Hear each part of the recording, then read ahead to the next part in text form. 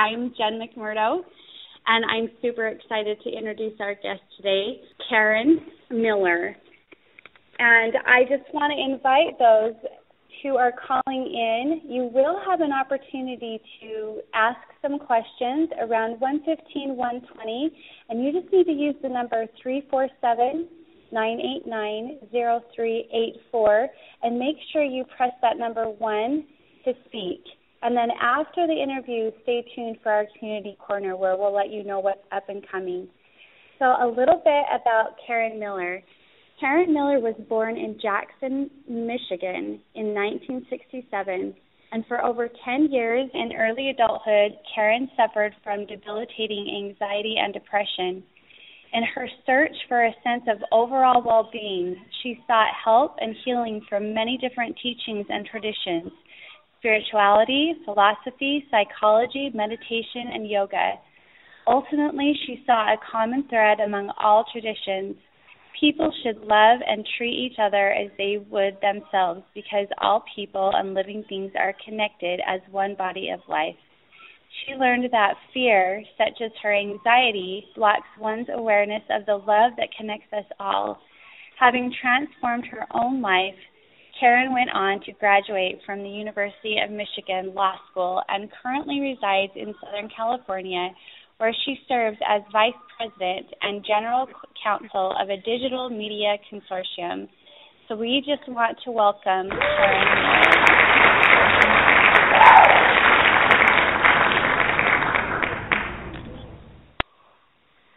Thank you Hi, so Karin. much. It's a pleasure to be here.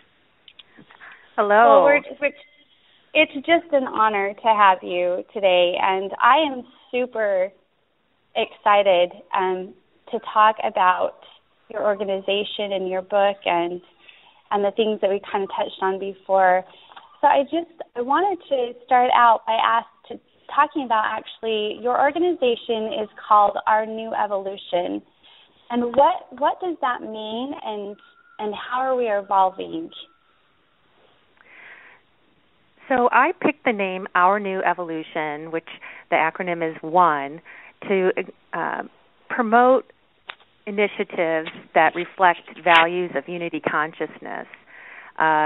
So I see our society as evolving from a state of separation and isolationism to a state of cooperation and collaboration.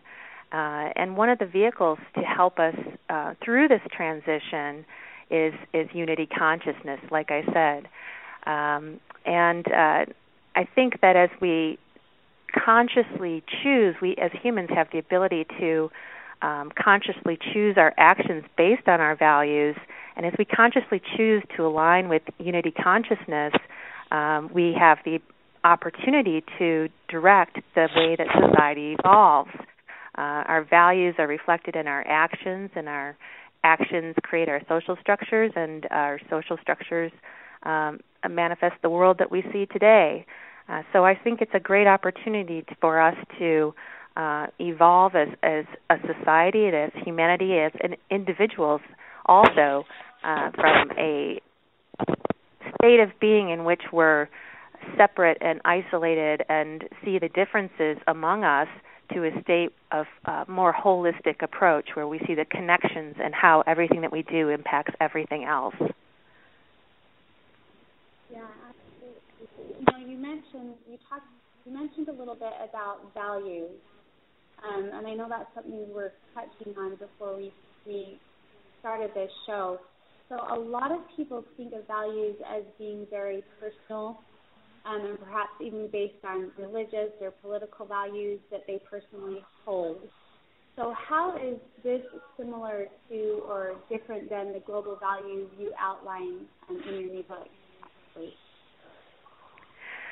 Sure. I just want to point out that it's a little difficult to hear you all of a sudden, so just if you can check your audio, that would be great.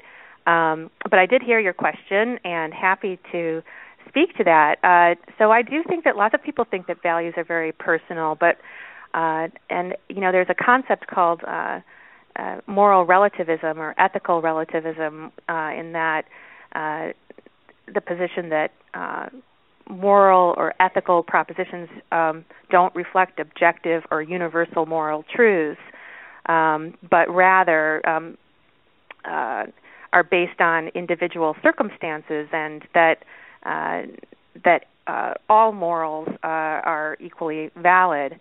But I take the position in my book, Global Values, A New Paradigm for a New World. I talk about, identify 10 values that describe unity consciousness. And I take the position that there are objective morals that are beneficial to humanity, and there are other things that are not as beneficial. This moral objectivism goes back all the way to ancient Greek and the Stoics, and other current writers like Sam Harris and The Moral Landscape have talked about an objective approach to values.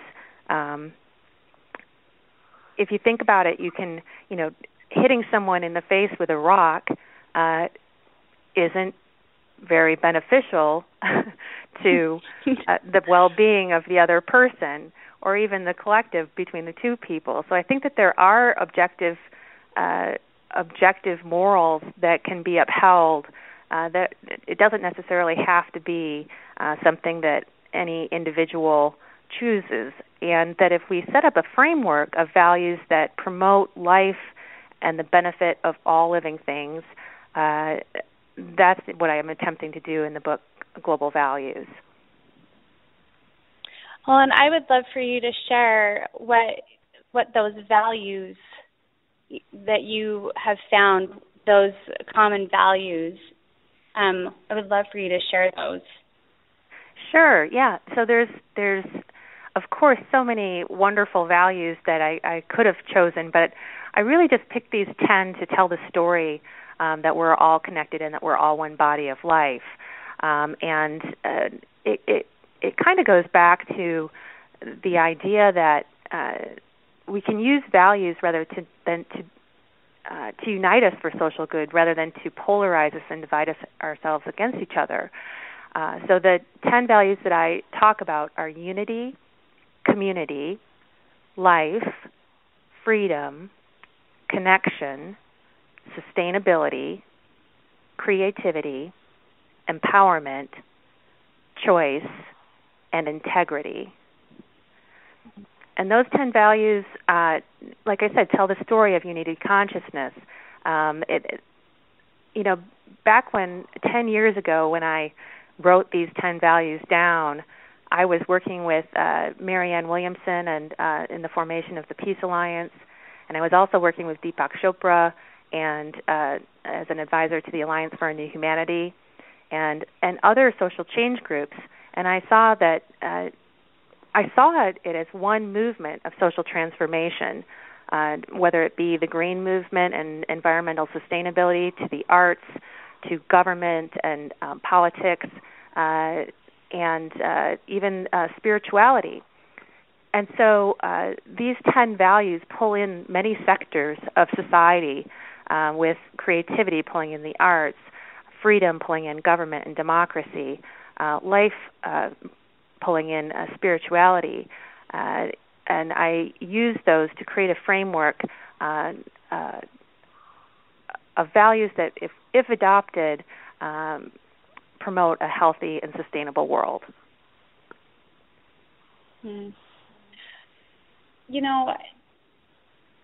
As you are implementing this, I was just thinking, there's a lot of people out there that feel like they don't have a voice.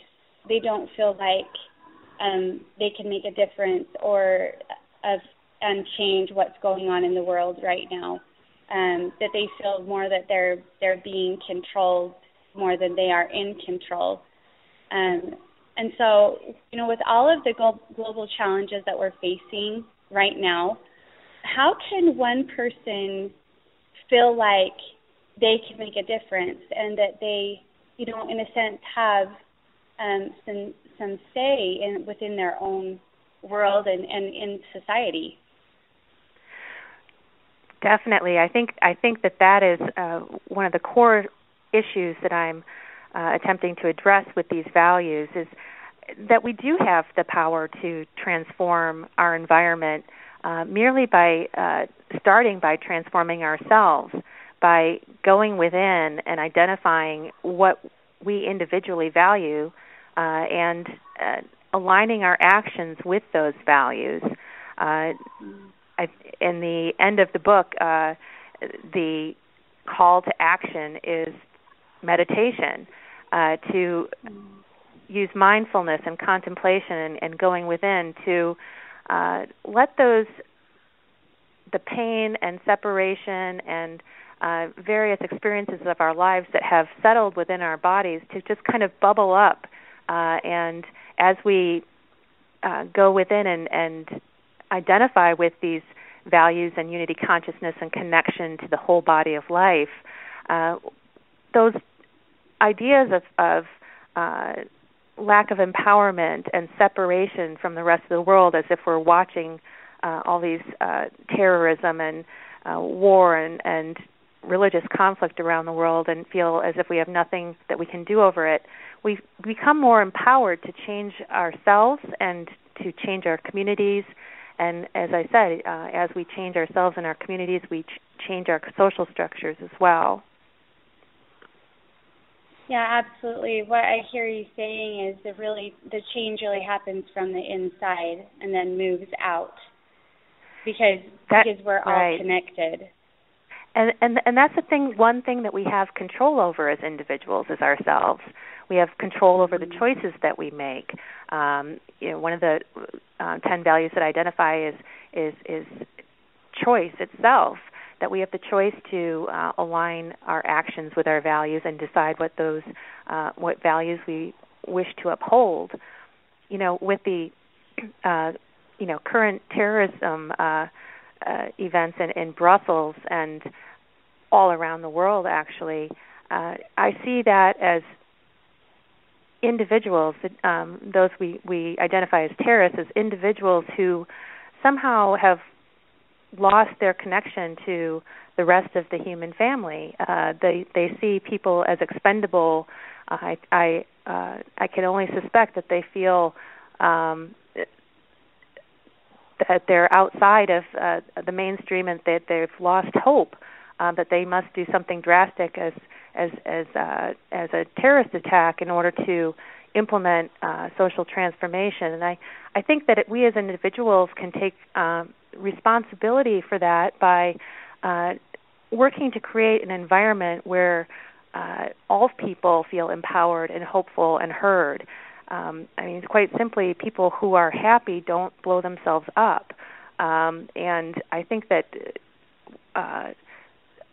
terrorism itself is a symptom of this illusion of separation where individuals feel hopeless and separated from the rest of humanity and the rest of the body of life, and they're looking for something better after they die. Mm-hmm. I was talking with someone the other day, and where the outside, they were sharing and saying, what we're seeing on the outside is really a mirror of what's going on the inside.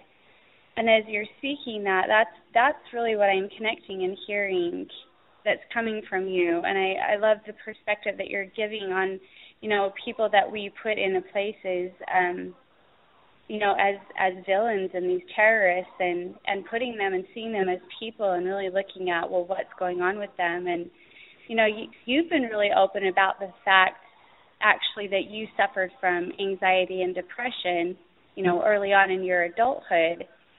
So, how does your latest work on these global values reach out to others in the world community that are dealing with similar struggles, but also with other struggles?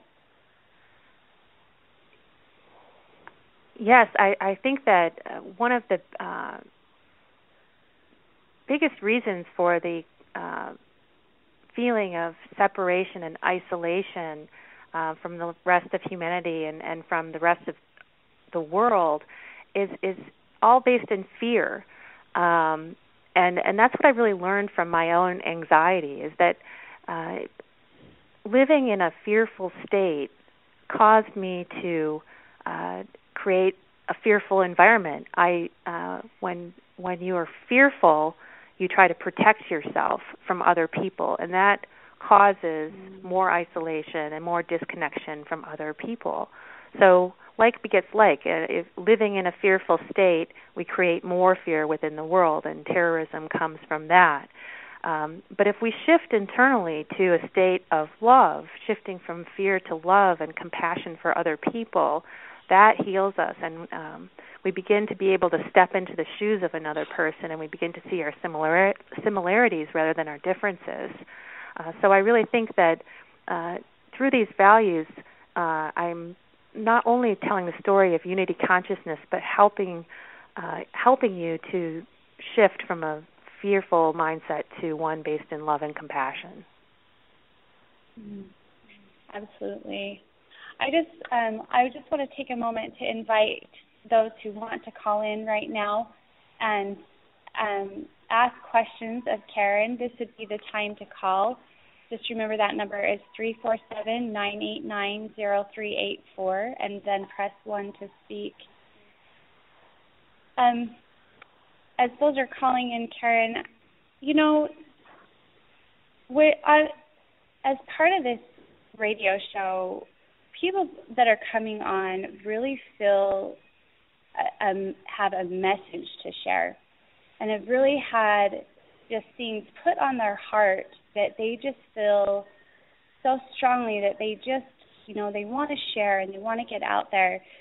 And, as you're sharing about your book and your organization, I just want to ask you, what's really on your heart? People that are listening today, what is it that you just really want them to hear coming from you today? I think primarily that there's a message of hope, that we do have the power within us to transform our lives, and that we have the power to through transforming our lives, we touch other people and can transform the world. It all goes back to that initial question that you asked: how can I, as one individual, have an impact when there are these terrorist bombings going around the world? And I'm fearful just watching the news. I think that the biggest message of hope is a message of hope. I put this on Facebook. I just published the book late last year and put it on Facebook. It's called Global Values Movement on Facebook. And now in less than a year, there's over 280,000 people who are fans around the world of global values. And the interesting thing is that it's not the spiritual community in the United States or the New Age movement or anything like that. It's primarily young men in the Middle East who are following this. There's Iraq, Afghanistan, Pakistan, Egypt, and also Bangladesh. Over 100,000 people in Bangladesh. So clearly, the message of global values is resonating with people from all different cultures and religious affiliations. And I see this as a powerful way to cut across cultural, religious, and political boundaries to unite us as one. Yeah, yes, absolutely. And I heard you speak a lot about the power of love. And I feel inclined to ask you, with your experience of depression and anxiety, what is it that really brought you out of that? Well, my personal path was A Course in Miracles, and that book is really focused on a shift from fear to love. So I just started practicing the exercises and started meditating and going within. And I started, of all things, I started running also. And as I started running more and feeling more positive, I started smiling more. And as I started smiling more, I noticed that people smiled back. And all of a sudden, my world was just somewhat transforming, and I realized that I had the power to transform that myself. And I just wanted to share that with other people, since I transformed my own life that way. Yes, absolutely. I love what you're sharing, because as we are talking about, war is something that's affecting everyone. Famine is something that's affecting everyone.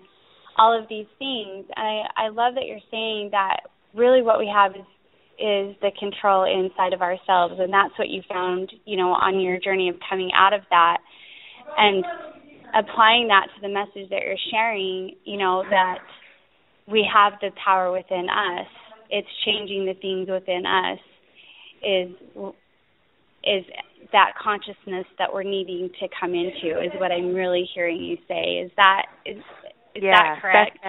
That's exactly right. And even in the book, I talk about the story of the Wizard of Oz.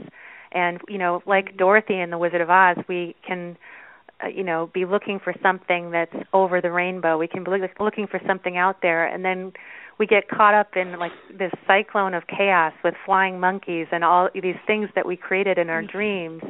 But really, in the end, she goes to the wizard and she realizes that all she had to do was click her heels and go home. She had the answers all along. And all the characters in the story were aspects, of herself, of her mental state, her courage, her ego and wisdom and fears. And so I use that Wizard of Oz and the story of Dorothy to really show that, we have the power within us. We don't need to go and find the good witch of the West to help us do that. But we really work through that within our own selves. And we each create our own personal story of coming home to that recognition that we're all one body of life, that we're all one, that we're all connected, and that we always have been. That this illusion of separation and isolation is just a dream that we made up. That ultimately we are all very connected. Yeah, and I think as you start to live that way and start to take on that perspective, you'll see it in very simple things. Like I said, smiling at someone and they smile back. You may think that just, recycling or composting, like what impact is that going to have on the whole global environmental challenges that we face? But when you join with other people and see the broader movement that's going on, you see that all these small things that we as individuals do have an enormous impact on the global community. Well, yes, absolutely. And I was, as I'm sitting here listening to you, I think there are so many people who are resonating with this and really starting to understand this, but there are some that are not quite sure, where to start with this. And so as people are listening to you today, and if someone wanted to take a small step, like right here today, what could they do to get started on the road to connecting with those global values that you were sharing? Yeah, I think that it would, go to my website, ournewevolution.org, and you'll find the global values listed out there, and there's also a link to how to get the book on Amazon.com. But I think, what I propose in the book is to do a very simple meditations. You don't need to use a Sanskrit mantra or something that you don't understand or anything complicated to meditate. It's just a matter of becoming still and becoming aware of your thoughts. And sometimes it helps to have a mantra like what is used as the Sanskrit mantras, but I suggest just using one of the values. So, for example, you could sit quietly and think, unity. Together we make up one body of life. Our diversity is a celebration of all that is. Together we are whole. And then sit with that and pay attention to your breath, pay attention to what's going on in your body. And if your mind starts wandering off, go back to the word unity and focus on that and focus on your breath. And I suggest that, we do very simple meditations like that on values to help us align those at the core of our being so that when we go out in the world, we align our actions with values that support all of humanity. Well, yes, absolutely. As I'm sitting here listening, we have a lot of listeners, and I want to end, as we're wrapping this up, we have a lot of listeners, Karin, that are very in tune with energy, what that is, and how that flows through our body and throughout the universe. And I just wanted to, if I could, just ask you to elaborate a little bit on your understanding of, when we meditate and we focus on these values, what do you see really happening? What is that really creating? I would say creating on the inside of us. What's the process that our body is going through? And because some people would say, okay, the first step is meditation. Well, that's really simple, But I know there's more going on there as well as you. And so would you just take a minute to kind of share with the value of meditation and focusing on those values, like what that's doing on the inside of us? Well, the way that I see it is that life works best when life flows freely. It's like water that flows through channels that are open to letting it flow through. So if we think of life energy flowing through us as individuals, it helps to remove any blocks that's prohibiting that energy to flow through us. I see those blocks as primarily rooted in fear-based mentalities, fear thoughts, challenges that we faced in our lives that caused us to constrict and close down. So that I do feel that physically there are parts of our bodies that we work to open up. Practices like yoga work on the physical body as well, and opening up those blocks to the energy flow. But when we meditate, then we those old fears and unconscious restrictions that we put upon ourselves tend to bubble up, and we're able to release those and become a clearer channel for energy to flow through us. I talk about life as a value in itself, and I say life energizes and moves all things. The continuity of life is the core of our existence.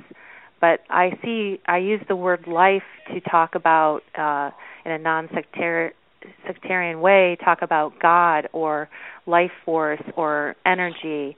And, in the Bible it says, in the beginning was the Word, and the Word was with God, and the Word was God. And I see that word as the initial voicing of an intention into matter, and those vibrations with the Big Bang traveled through all things throughout the universe, and that life force then flows from one thing to the next. So going back to the name of my organization, Our New Evolution, our purpose in life is to evolve life and be instruments of life as it manifests throughout the material world. And I think that, going back to the value of choice, we have the choice to either align with life, align our values with life, or to restrict and constrict and not align with life. I propose that when our values and our actions align with life flowing freely throughout the universe, and then we'll be happier people. So that was a long way around to say that through meditation we clear those blocks so that life can flow through us more naturally and easily, and that makes us happier people. Yes, absolutely. Thank you. As we wrap this up, I just want to give you the opportunity to share if there was anything that I did not cover that you really wanted to share. I just want to give you that opportunity to again share it from your heart. And then would you also let our audience know where they can find your book and your new evolution page, just so they can write that down with their pen and paper. Sure. So I think the final takeaway is what we talked about, that what we're talking about really is a shift from fear to love. It's a very personal shift, but it has the power to transform our communities and the whole world as we transform ourselves. And it's really moving away from a mentality of competition at the expense of the whole to collaboration for the benefit of all. And these values are intended to help people make that transformation as individuals and as a society. So I encourage all of you who are listening to go within and spread the word and connect with others through these shared values. One way that you can do that is for yourself, get a copy of the book. You can read a preview of the book on my website. It's called ournewevolution.org, and sign up for the newsletter there. To reach out to others, even posting on social media and using the hashtag global values when you're posting things that reflect these values. That way your message will be heard by others who share global values. And also, feel free to reach out to me. I'm looking for partnerships. I'm looking for ways to spread the word about these values other than on social media. And I'm working, I plan to create an online curriculum for teaching these values as well. So please do check out ournewevolution.org and take a look at the book. If it interests you, you can get that on Amazon.com as well. Now, Karin, if someone wanted to jump on board and support you and help build, like you said, to help teach these values, is there a place on your website that they're able to express that desire? Yes, you can. There's a contact form. You can reach out to me that way. I also wanted to mention that you'll find videos that reflect global values too. There's a playlist for a YouTube channel, one for unity, one for community, one for life, one for freedom, connection, sustainability, creativity, empowerment, choice, and integrity. So I have these 10 playlists. And if you have videos also that reflect these values, please send those to me. You can also create your own video and upload that on my website as well about what global values mean to you. So there's so many different ways to express yourself and connect, but you can. The best source is ournewevolution.org. And I just wanted to point out also that it's funny when some people say it, they say your new evolution, but the reason I called it our new evolution is so that it's inclusive. When anybody's saying it, they have to include themselves. Yeah, no, I love that. It's just been an honor to talk with you, and can I just say thank you so much for the work that you're doing, for the unity that you're creating, for the opportunity that the invitation really that you are extending to the world to really come together and to step into a place of unconditional love, within self, and then to extend that out to the world. And thank you for bringing out those values and giving a framework for people to be able to, for all of us to be able to step into that, within ourselves, and just being a strong voice for love and for unity and for the consciousness, and giving people an opportunity with what you're doing to join you and to also express themselves experiencing that in their own world. I honor you, and I just want to tell you thank you so much for the work that you're doing and for coming on today and sharing your message, and just being so open and warm and honest and just thank you so much, Karin. Thank you so much. It was a pleasure to be here, and I really appreciate your kind words and your support. Well, we just extend that invitation to everyone. We'll also put this information on our Ollin Talk Radio Facebook page. So please, as we put up the recording, the information will be there also. We want to, again, tell Karin thank you, and we would love to have you back on the show again another time. And for this afternoon, I just want to tell everyone thank you, and join us on our Facebook page for the Community Corner announcements and also for Karin Miller's information. We love you all, and we will be on again tomorrow at 1 o'clock, and join us tomorrow.